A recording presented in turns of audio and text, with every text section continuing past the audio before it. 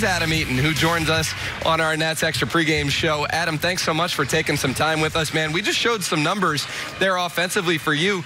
You've been kind of up and down over the course of the season, but pretty solid numbers all around. But the last 2 weeks, you've been squaring up baseballs, barreling them up more consistently. What do you think has led to that? Mindset, for one. If I told you, well, we're 2+ years out from my knee injury and I'm still dealing with it, it's part of it. I've trying to rewire everything, from defensively to offensively to on the base pass. It's really been a struggle for me to be consistent with my legs.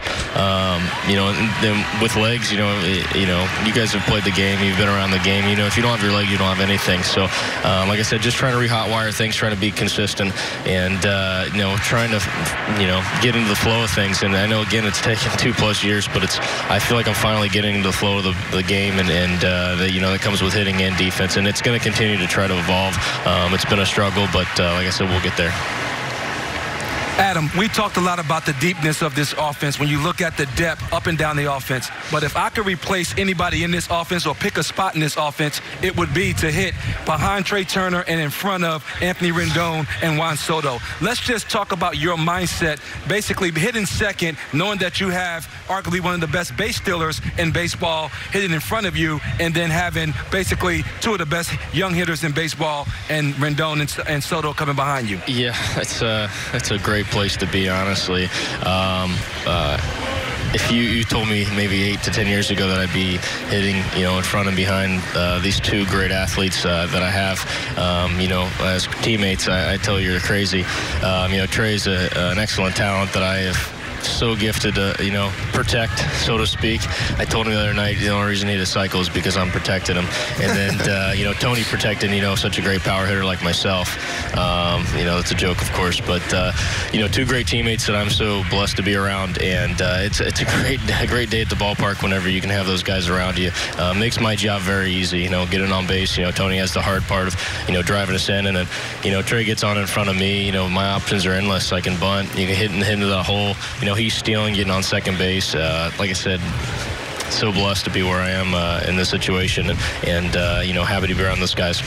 Adam, let's talk now about your event that you've got coming up on Saturday, the Rev Up the Park. It's kind of crazy to think that this is now the 3rd annual for this event. For fans who might not be familiar with it, or for those who have been in past years and you want to reset the information for them, what can you tell everybody watching about how fun this event is and what it brings to the table? No, I appreciate you asking, and thank you for MASN for having me on to spread the word about my event on Saturday.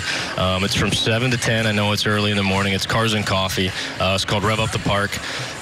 Such a terrific event to help the Dragonfly Foundation in the Midwest. There's 2 locations, one Cincinnati, one Chicago. Of course, me being a Midwestern guy, it hits near and dear to me. Helps kids with cancer, really in any way, shape, or form, just as a support base. I was blessed to be able to come in contact with the individual that started their child, and I've stayed in contact with them over the years. And it's just really cool what the Dragonfly Foundation does to help those children in need in any way, shape, or form. Like I said, it's from 7 to 10 on Saturday. Cars and coffee is basically what it is. It's bring your cool car, whatever it may be. I don't care if it's a Prius. Come. And, like I said, we have coffee donated. We have donuts donated. We're at the Geico Garage in left field. It's a heck of an event. It really brings 2 of my great passions, really my 3 passions together. That's cars, that's baseball, and, again, helping children in the Midwest. So come on. It's $25 at the door. I mean, you pay that more in coffee in a week. That's the funds that are donated. Everything else is, of course, donated, so you get it when you come.